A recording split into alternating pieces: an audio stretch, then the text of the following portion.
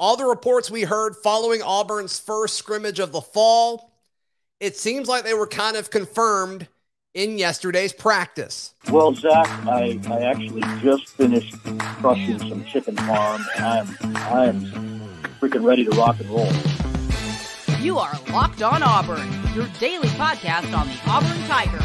Part of the Locked On Podcast Network, your team every day. Yes, welcome on into Locked On Auburn, your daily Auburn Tigers podcast. I'm your host, Zac Blackerby, and thank you so much for making Locked On Auburn your first listen every single day. Look, quarterbacks.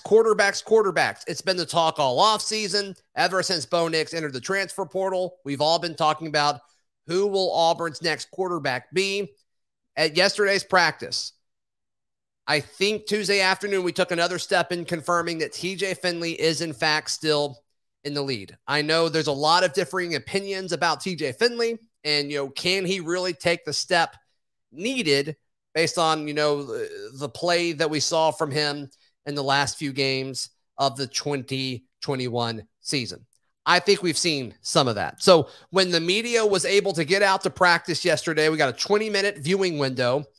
And one of the first drills that we saw were the quarterbacks being paired with running backs.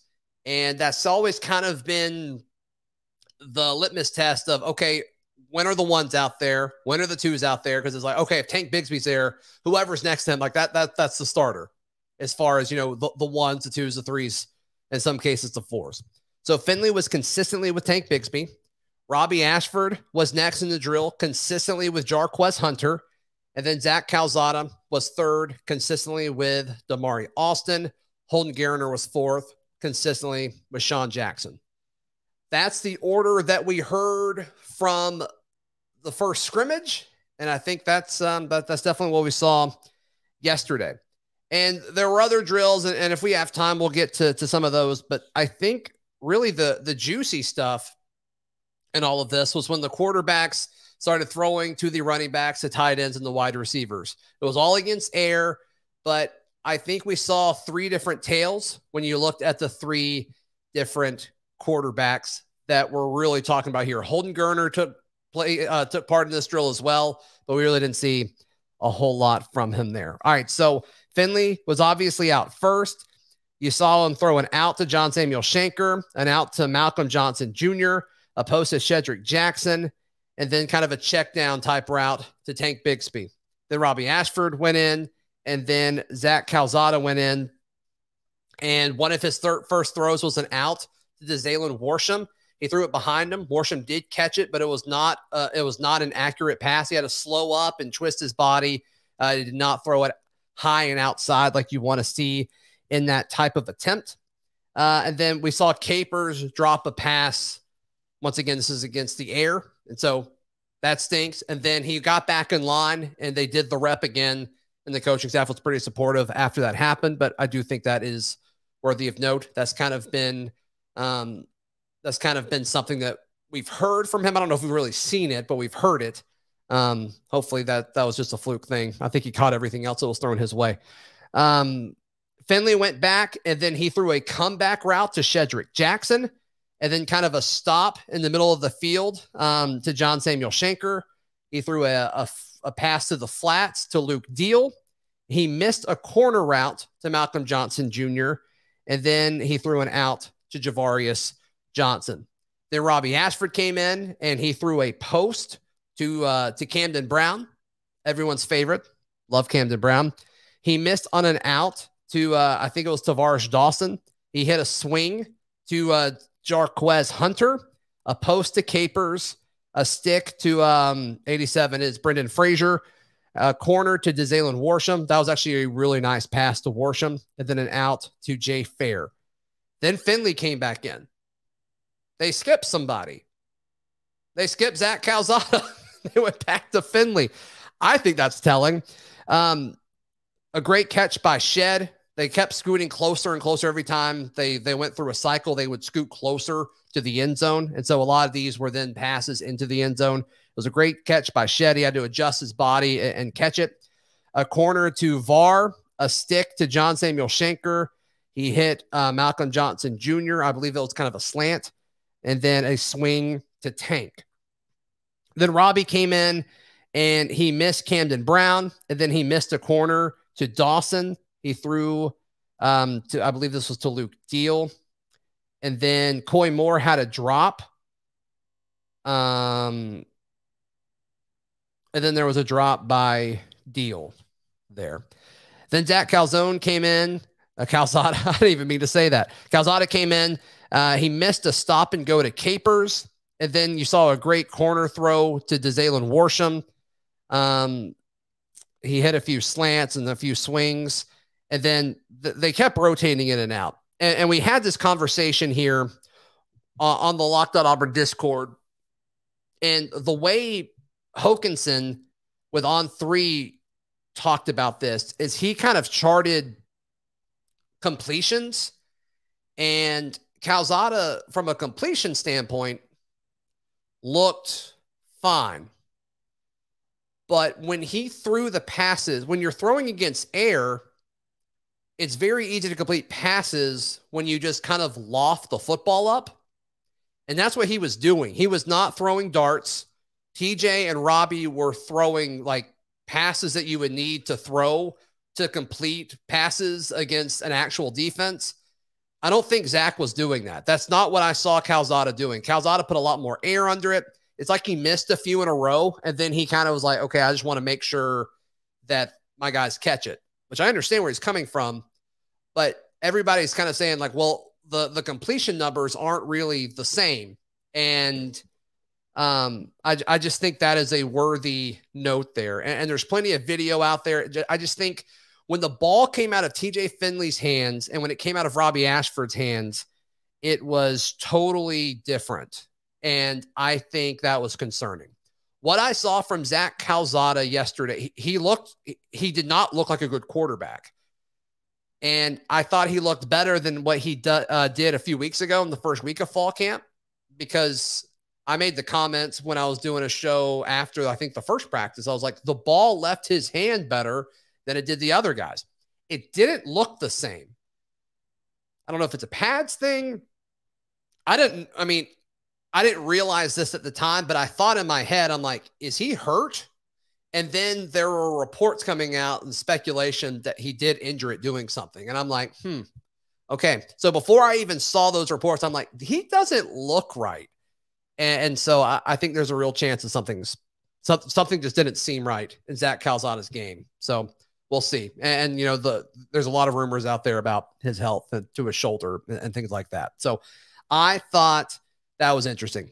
The biggest takeaway has to do, though, with TJ Finley. And I'll tell you what that is in just a moment. Hey, it can happen so easily. You're out with your friends or coworkers. You're putting back a few drinks. A few becomes too many. It's time to go. And for a moment, you think of calling for a ride. Nah, you're a good driver. You live nearby. You can make it home okay. What are the odds you'll get pulled over? And even so, what's the worst that could happen?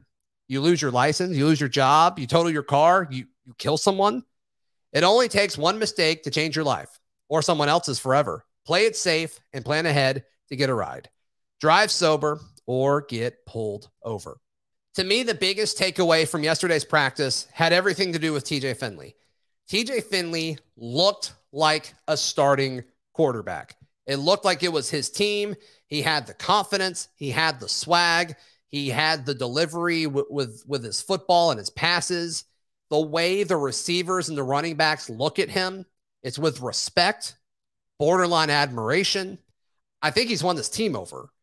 And then when Robby came in, it just changed a little bit. And not to say that they don't respect Robby or anything like that. I'm not saying that. It just seemed like the cadence was different. It seemed like the impact of TJ Finley's presence was more than it has been. And so I think that's worth noting. To me, he checked a lot of the boxes yesterday, which is very, very exciting. And so we will see if he continues to take that step forward. I think he is. And that's really what we need to see. And boy, if he does what a lot of Auburn fans are kind of talking themselves into, because they've been talking themselves into Zach Calzada over the course of the summer. I certainly have. And now that it seems like it's TJ Finley's job, Robby Ashford's not lying down, and neither is Zach Calzada, but it seems like definitely TJ is the favorite here. Auburn fans are starting to kind of look at it and say, okay, well, maybe it can work. Maybe, he's got traits. He's got a massive arm. He's 6'7", every bit of it. But the team seems to respect him. And to me, that's obviously going to go a long way. We talk all the time about how much of a culture guy Brian Herson is. And it seems like Finley's really leaned into that. So that was encouraging to me. Other things that happened in practice. The starting offensive line from left to right, Killian Zaire at left tackle, Cam Stutz at left guard, Tate Johnson was at center, Keandre Jones at right guard, and Austin Troxell at right tackle. It's good to see Keandre Jones back on this list. Backup center was Avery Jernigan, and then the third center was Jaleel Irvin. He, of course, started at center in place of Nick Brahms in the bowl game, and I think we all remember how that went. So I think that is not a huge surprise. Jeremiah Wright is on offense again. He played at left guard pretty much exclusively. I didn't see him anywhere else but left guard when he lined up there. And so, to me, I think that's something where it's like, goodness gracious, I think depth is going to be needed at offensive line, which is a shame. It really is a shame because I think you're really kind of seeing this unit come together. But the tackles in all of this, there were so many questions. I thought they were going to be rotating at tackle, and no, it's the interior linemen where the rotation is happening. So props to Zaire, props to Troxell for holding on to those jobs. It seems like the coaching staff feels really good about the guys that they have there. I think that's huge. Other drills that we saw, we walked out there and they were doing this, like, I don't know if it was like a balance drill or what, but they were holding a bag and they were kind of skipping 2 or 3 times on one leg and then like jumping over onto a pad. It was pretty interesting. They would do that, and then they would go and switch groups. And then they would go to do, like, there were some bags on the ground, and they were kind of doing cuts, changing direction type stuff while kind of getting hit. So there you go. A lot of balance work early. And then we saw the wide receivers all line up together. They were kind of doing quick vertical stuff, just catching the football and moving. I kind of think the order matters. It really doesn't, but the order that the wide receivers went in: Shedrick Jackson, Tavarish Dawson, Javarius Johnson, Jay Fair, Malcolm Johnson Jr., Jalen Worsham, Landon King. He is so huge. Like, he is just a massive human being. And then Koy Moore was after that. And then they did this fade thing where, like, the receivers would pair up. And I posted a video of this on Twitter, but everybody caught their fades, which was good. Very, very good there. So that's the gist of it. I think those are the big picture takeaways. But, man, just some of these guys that stood out on the receiving end were all guys that either Finley or Ashford were throwing to. Finley threw a beautiful stop and go to John Samuel Shenker late in the process, as well as a stick to Malcolm Johnson Jr. And then he threw this awesome, like, sideline pass. It was a pretty tough pass to Tank Bigsby to his right on the right sideline, and Tank hauled it in. He did miss a seam to Fromm, and then there was like an out and in to Koy Moore that he nailed. And once again, the difference here, I don't care about, like, what the completion numbers are. I don't care if somebody went, 8 of 10 and then somebody else went 10 of 10. If you're lofting all of the passes when you throw for 10 for 10, it doesn't mean as much if you're actually, like, the person who's going 8 of 10 is actually throwing the football like there's defenders there and actually simulating a drill. You don't get better just by lofting balls up there. And I think that's what happened when you look at the difference between Zach Calzada and then Robby Ashford and TJ Finley. I think they were taking the drill and it just, the ball came out quicker. The ball was on a rope. And I think that matters. I really, really think that matters. And I cannot stress that enough. All right. I talked earlier this week with freshman tight end Micah Riley Ducker. Get his thoughts on fall camp so far, what it's been like transitioning from the high school game to the college game. He is a true freshman. And also, he kind of gave us who some of the vocal leaders of this team are. I think some of those names may surprise you. So all that's coming up right here on Locked On Auburn. Joining us now here on the show, Micah Riley Ducker, Auburn tight end. How is your first camp at Auburn going? Yeah, it was really good. Thanks for having me again. Of course, glad I could be here. Yeah, but it was good. Good experience. Lots of learning. You could feel it's a different level of intensity here. You could tell things are changing around the building, and people are in good spirits. So it was good. It was a great camp. So that's great. That's great. As far as like the first scrimmage and kind of the mental preparation, the physical preparation, because I mean that's really the first. I mean, practice is intense, but that first scrimmage where you really seems like you're really battling for playing time and roles and things like that. I'm sure it's a very intense environment. What all was that like for you? Yeah, it was a little different. I kind of just try to take it as another day, just another practice. We got a great room, great position room. Lots of older guys have already kind of solidified themselves. So I'm just taking everything I can from them. I'm learning.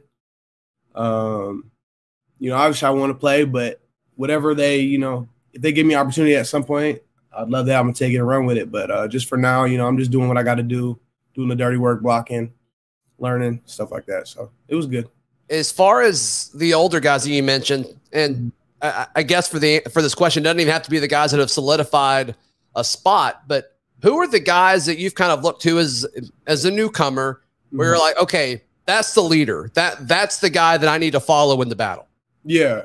For me personally, I'd probably just say John Samuel Shenker and Luke Deal. Those are two guys for me that just, if I have a question, they'll answer it for me. They're not too big for me, if you know what I mean. Like, yeah, good people. I went to Luke's wedding. Like they brought me in. I feel a part of the group, so that's good. But they're my two probably the best leaders for me just as of now. As a team, they're vocal leaders. They're people who people want to listen to.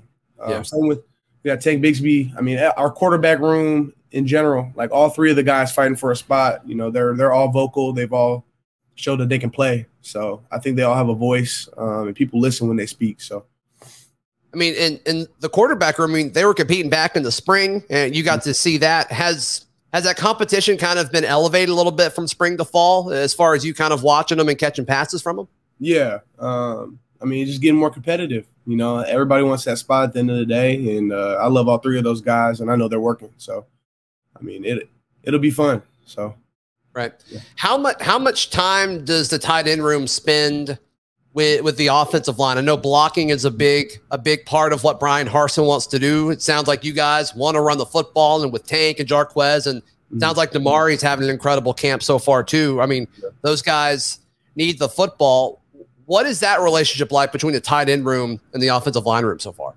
I think it's pretty good. Just me being a freshman, I'm still trying to learn all the calls, all the protections, things like that.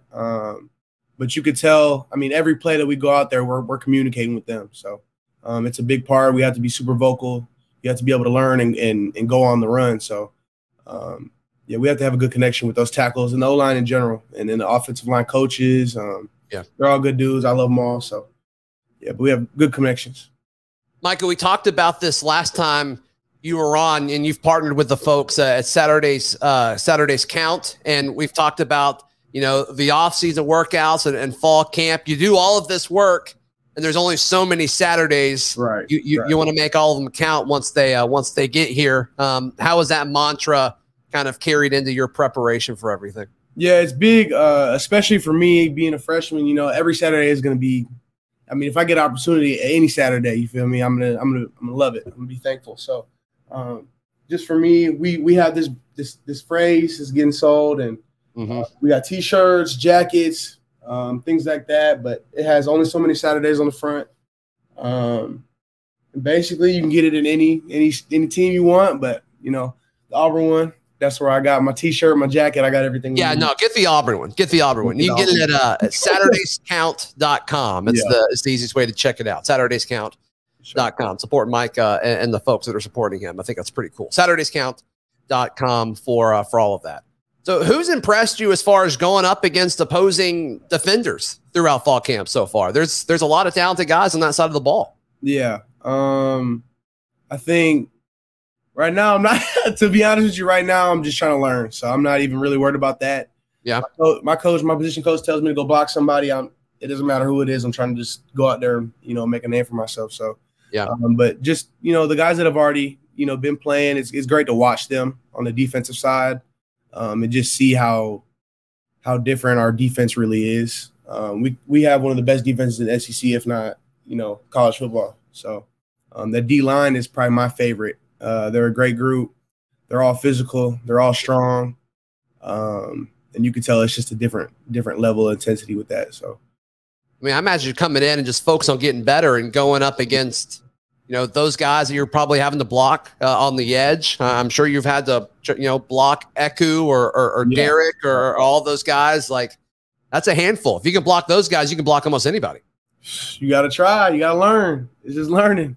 Yeah. Yeah, you have to be super technical with those type of guys. They're super strong, super great athletes, great people, great leaders. So you just you got to fine tune all the details.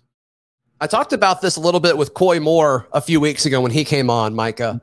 But I mean, you talk about, being technical, you talk about just learning, and so many folks don't realize, millions of people watch football every weekend, but so few people realize the detail that goes into like one specific play, or like with Koy, we were talking about routes with the tight ends. I mean, you got to focus on where you are in the formation, the blocking side of it, the route running side of it, the pass catching side of it, the communication side of it. I mean, there's so many different things that you have to focus on before you can actually really play football. Yeah. Yeah, 100%. I would say when people ask, we're probably the second hardest position on the field when it comes to knowing everything behind the quarterback. Okay. Yeah. You have to know what the offensive line's doing, whatever receiver's doing, pretty much the reads and protections, every route concept. I mean, it's just every shift, every motion, things like that. But that's kind of something you want. I mean, you want to be the guy that everybody's looking towards to know everything and, to depend on. So I like it. It's my favorite. But yeah, it's difficult. It's difficult for sure. Yeah. With the jump from playing high school to college, I mean, how different is it from what you did last year to what you're doing now? I'd probably say the biggest thing for me is just carrying over that aggression. I mean, I've always been an aggressive kid. I just, knowing what you're doing will help you play faster. You don't want to be out there thinking, okay, do I line up here? Stuff like that. So just the more comfortable I get with the playbook, the better I'll get. But I'm comfortable right now. I feel like I'm playing well. Physicalness is up. Routes are good. I feel like I've gotten faster. But, yeah, we got a good strength coaches. They got me prepared. So, yeah. Yeah. And, I mean, they're probably going to call your number pretty early in your career. I mean, all the folks ahead of you in the tight end room, I mean, it's a loaded room, but a lot of those guys are older. I mean, they don't have a ton of eligibility left. And so, I mean, the fact of right now versus, a few months in the future, like you could be the guy. I mean, that's a big part of it, right? You got to prepare like you are the guy no matter what, right? Right. Yeah, you never know. Things happen. But I know they'll be with me. Everybody in the tight end room, we all love each other. We all got each other's back, so that's awesome. No matter what's going on, I think we're all there for each other. So, well, Micah, best of luck with everything moving forward throughout fall camp, and folks are excited to see what you're going to do this season, man. Best of luck. So, thank you very much. Thank you so much to Micah Riley Ducker. I think that guy's a stud. Really, really big fan of everything he's got going on. That does it for today's edition of Locked On Auburn. We'll be back tomorrow to recap more practice leading up to Friday's big scrimmage. You can find us anywhere you listen to podcasts, of course. And if you're watching on YouTube, please click that subscribe button. We're trying to get to 6,000 before the start of the season. We got a few weeks. I think we can do it. If you'll help us out, that would mean an absolute ton. We'll see you tomorrow. This has been Locked On Auburn.